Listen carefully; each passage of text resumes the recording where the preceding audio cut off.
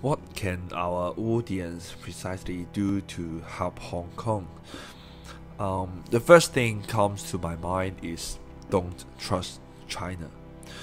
And I really appreciate that you all help Hong Kong and help us to fight for freedom and democracy.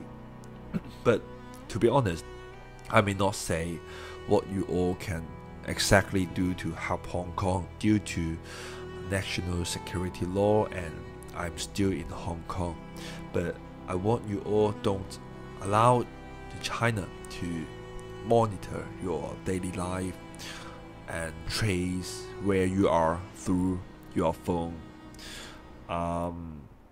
Last but not least, please don't cooperate with the Chinese, and don't allow your government to cooperate with Chinese companies. In the times of unrest in Hong Kong, there are many breaking news happening every day. Please, you all can continue to keep an eye on us and stand with us, stand with Hong Kong forever.